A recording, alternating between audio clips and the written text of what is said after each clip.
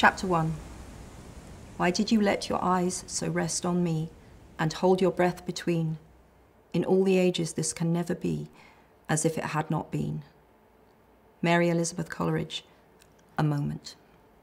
Of all the couples sitting in the Rivoli bar at the Ritz that Thursday evening, the pair that was having the most conspicuously good time was not, in fact, a couple. Cormoran Strike and Robin Ellicott, private detectives, business partners, and self-declared best friends, were celebrating Robin's 30th birthday. Both had been slightly self-conscious on first arriving in the bar, which resembled an Art Deco jewel box, with its walls of dark wood and gold, and its frosted panels of Lalique glass, because each was aware that this outing was unique in the almost 5 years they'd known one another. Never before had they chosen to spend an evening in each other's company outside work, without the presence of other friends or colleagues, or the pretext of injury, because there'd been an occasion a few weeks previously when Strike had accidentally given his partner 2 black eyes and bought her a takeaway curry as recompense. Even more unusually, both had had enough sleep, and each was looking their best. Robin was wearing a figure-hugging blue dress, her long strawberry blonde hair clean and loose, and her partner had noticed the appreciative glances she'd drawn from male drinkers as she passed. He'd already complimented her on the opal lying in the hollow at the base of her throat, which had been a 30th birthday gift from her parents. The tiny diamonds surrounding it made a glittering halo in the bar's golden lights, and whenever Robin moved, sparks of scarlet fire twinkled in the opal's depths. Strike was wearing his favourite Italian suit with a white shirt and dark tie. His resemblance to a broken-nosed, slightly overweight Beethoven had increased now that he'd shaved off his recently grown beard. But the waitress's warm smile as she handed Strike his first old-fashioned reminded Robin of what her ex-husband's new wife, Sarah Shadlock, had once said of the detective. "He is strangely attractive, isn't he? Bit beaten up looking, but I've never minded that." What a liar she'd been. Sarah had liked her men smoothly handsome, as proven by her relentless and ultimately successful pursuit of Matthew. Sitting facing each other in leopard print chairs at their table for 2, Strike and Robin had initially subsumed their slight awkwardness in work talk.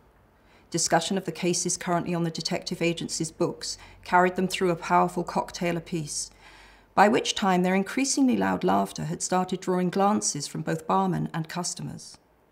Soon Robin's eyes were bright, her face slightly flushed, and even Strike, who was considerably larger than his partner and well able to handle his alcohol, had taken enough bourbon to make him feel pleasantly buoyant and loose-limbed. After their second cocktails, talk became more personal. Strike, who was the illegitimate son of a rock star he'd met only twice, told Robin that one of his half-sisters, Prudence, wanted to meet him. "Where does she fit in?" Robin asked.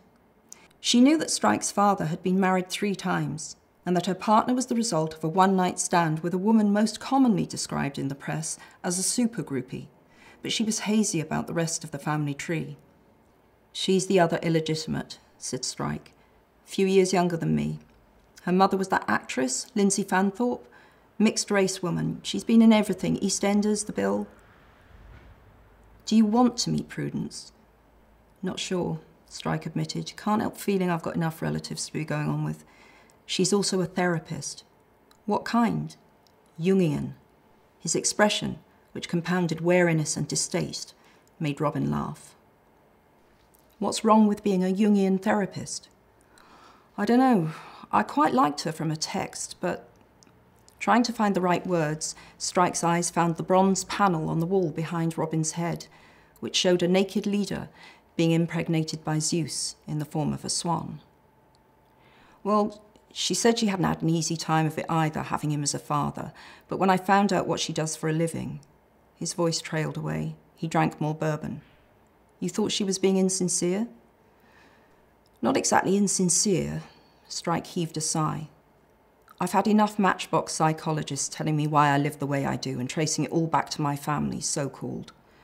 Prudence said in one of her texts that she'd found forgiving Roteby healing." "Sod this," said Strike abruptly. "It's your birthday. Let's talk about your family. What does your dad do for a living? You've never told me." "Oh, haven't I?" said Robin with mild surprise. He's a professor of sheep medicine, production and reproduction. Strike choked on his cocktail. What's funny? Robin asked, eyebrows raised. Sorry, said Strike, coughing and laughing simultaneously. Wasn't expecting it, that's all. He's quite an authority, I'll have you know, said Robin, mock-offended. Professor of sheep, what was the rest of it again? Medicine, production and Why is that so funny? Robin said, as Strike guffawed a second time. Dunno, maybe the production and reproduction thing, said Strike, and also the sheep.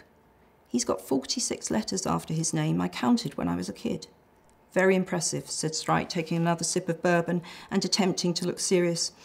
So when did he first become interested in sheep? Was this a lifelong thing, or did a particular sheep catch his eye when he was... He doesn't shag them, Strike. The detective's renewed laughter made heads turn.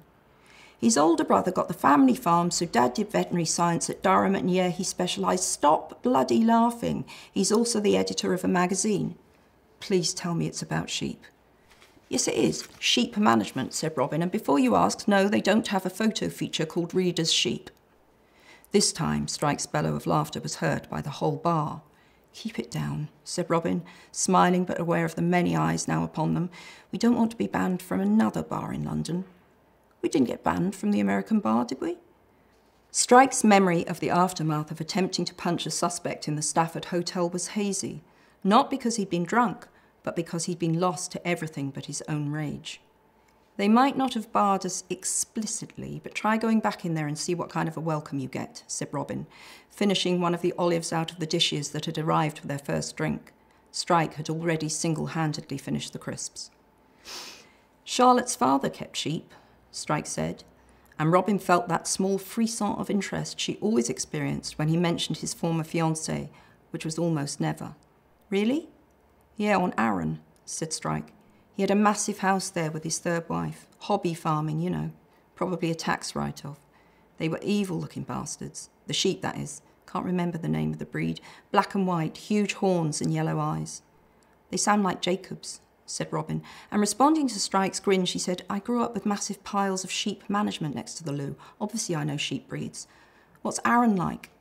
She really meant, what was Charlotte's family like? Pretty, from what I can remember, but I was only at the house once, never got a return invitation. Charlotte's father hated the sight of me. Why? Strike downed the last of his cocktail before answering. Well, there were a few reasons, but I think top of the list was that his wife tried to seduce me. Robin's gasp was far louder than she'd intended. Yeah, I must have been about 22, 23. She was at least 40. Very good looking, if you like them coke thin. How? What? We'd gone to Arran for the weekend. Scheherazade, that was the stepmother, and Charlotte's father were very big drinkers. Half the family had drug problems as well, all the stepsisters and half-brothers. The four of us sat up boozing after dinner. Her father wasn't over keen on me in the first place, hoping for something a lot more blue-blooded. They put Charlotte and me in separate bedrooms on different floors. I went up to my attic room about 2 in the morning, stripped off, fell into bed very pissed, turned out the light, and a couple of minutes later the door opened. I thought it was Charlotte, obviously. The room was pitch black. I moved over, she slid in beside me. Robin realised her mouth was agape and closed it. Stark naked, still didn't twig. I had most of a bottle of whiskey inside me. She, reached for me, if you know what I'm saying. Robin clapped her hand over her mouth. And we kissed, and it was only when she whispered in my ear that she'd noticed me looking at her tits when she bent over the fire that I realised I was in bed with my hostess. Not that it matters, but I hadn't been looking at her tits. I'd been getting ready to catch her. She was so pissed I thought she was going to topple over into the fire when she threw a log on it. What did you do? Robin asked through her fingers. Shot out of bed like I had a firework up my arse, said Strike as Robin began to laugh again. Hit the washstand, knocked it over, and smashed some giant Victorian jug. She just sniggered. I had the impression she thought I'd be straight back in bed with her once the shock wore off. I was trying to find my boxers in the dark when Charlotte opened the door for real. Oh my God. Yeah. She didn't take too kindly to finding me and her stepmother naked in the same bedroom, said Strike. It was a toss-up which of us she wanted to kill most. The screaming woke Sir Anthony. He came charging upstairs in his brocade dressing gown, but he was so pissed he hadn't tied it properly. He turned the lights on and stood there holding a shooting stick, oblivious to the fact that his cock was hanging out until his wife pointed it out. "Anthony, we can see Johnny Winkle." Robin was now laughing so hard that Strike had to wait for her to compose herself before continuing the story. At the bar, a short distance away from the table, a silver-haired man was watching Robin with a slight smirk on his face. "What then?" Robin asked breathlessly, mopping her eyes with a miniature napkin that had come with her drink. "Well, as far as I can remember, Scheherazade didn't bother to justify herself. If anything, she seemed to think it was all a bit of a laugh. Charlotte lunged at her, and I held Charlotte back, and Sir Anthony basically seemed to take the view that it was all my fault for not locking my bedroom door. Charlotte was a bit inclined that way too. But life in squats with my mother hadn't really prepared me for what to expect from the aristocracy. On balance, I'd have to say people were a lot better behaved in the squats." He raised his hand to indicate to the smiling waitress that they were ready for more drinks, and Robin, whose ribs were sore from laughing, got to her feet. "Need the loo," she said breathlessly, and the eyes of the silver-haired man on the bar stool followed her as she walked away. The cocktails had been small but very strong, and Robin, who spent so much of her life running surveillance in trainers, was out of the habit of wearing heels. She had to grasp the handrail firmly while navigating the red-carpeted stairs down to the ladies' room, which was more palatial than any Robin had visited before. The soft pink of a strawberry macaron, it featured circular marble sinks, a velvet sofa, and walls covered in murals of nymphs standing in water lily-strewn lakes. Having peed, Robin straightened her dress and checked her mascara in the mirror, expecting it to have run with all the laughing. Washing her hands, she thought back over the story Strike had just told her.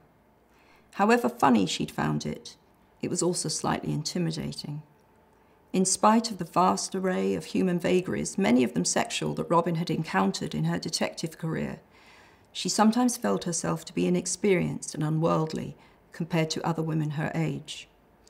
Robin's personal experience of the wilder shores of sexual adventurousness was non-existent.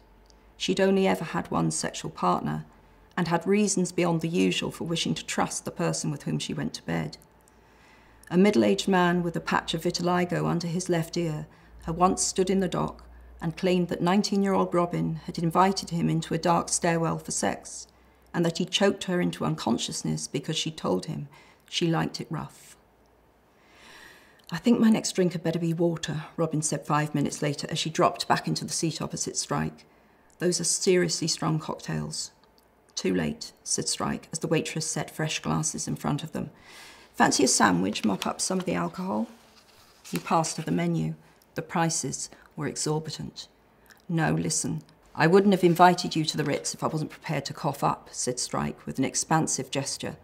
"I'd have ordered a cake, but Ilse's already done it for tomorrow night," Robin guessed. The following evening, a group of friends, Strike included, would be giving Robin a birthday dinner, organised by their mutual friend. "Yeah, I wasn't supposed to tell you, so act surprised." "Who's coming to this dinner anyway?" Strike asked. He had a slight curiosity about whether there were any people he didn't know about, specifically men. Robin listed the names of the couples. "And you and me," she finished. "Who's Richard?" "Max's new boyfriend," said Robin. Max was her flatmate and landlord, an actor who rented out a bedroom because he couldn't make his mortgage repayments without a lodger. "I'm starting to wonder whether it isn't time to move out of Max's," she added. The waitress reappeared and Strike ordered them both sandwiches before turning back to Robin. "Why are you thinking of moving out?" "Well, the TV show Max is in, it pays really well, and they've just commissioned a second series, and he and Richard seem very keen on each other. I don't want to wait until they ask me to leave. Anyway," Robin took a sip of her fresh cocktail, "I'm 30. It's about time I was out on my own, don't you think?" Strike shrugged. "I'm not big on having to do things by certain dates. That's more Lucy's department."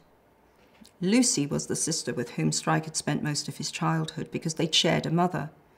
He and Lucy generally held opposing views on what constituted life's pleasures and priorities.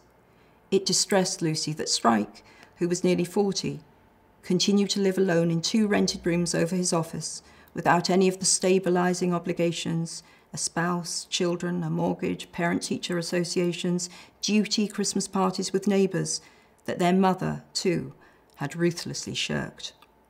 Well, I think it's about time I had my own place, said Robin. I'll miss Wolfgang, but who's Wolfgang? Max's dachshund, said Robin, surprised by the sharpness of Strike's tone. Oh, thought it was some German bloke you'd taken a shine to. Ha, no, said Robin. She really was feeling quite drunk now. Hopefully the sandwiches would help. No, she repeated, Max isn't the type to try and set me up with Germans. Makes quite a nice change, I must say. Do many people try and set you up with Germans? Not Germans, but oh, you know what it's like. Vanessa keeps telling me to get myself on Tinder, and my cousin Katie wants me to meet some friend of hers who's just moved to London. They call him Axeman. Axeman? Repeated Strike.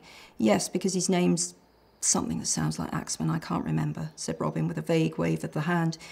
He's recently divorced, so Katie thinks we'd be perfect for each other. I don't really understand why it would make two people compatible just because they've screwed up a marriage each. In fact, if anything, you didn't screw up your marriage, said Strike. I did, Robin contradicted him. I shouldn't have married Matthew at all. It was a mess, and it got worse as we went on. He was the one who had the affair, but I was the one who didn't want to be there. I was the one who tried to end it on the honeymoon, then chickened out. Did you? Said Strike, to whom this was new information. Yes, said Robin. I knew, deep down. Knew it was all wrong. For a moment, she was transported back to the Maldives, and those hot nights she'd paced alone on the white sand outside their villa while Matthew slept, asking herself whether she was in love with Cormoran Strike.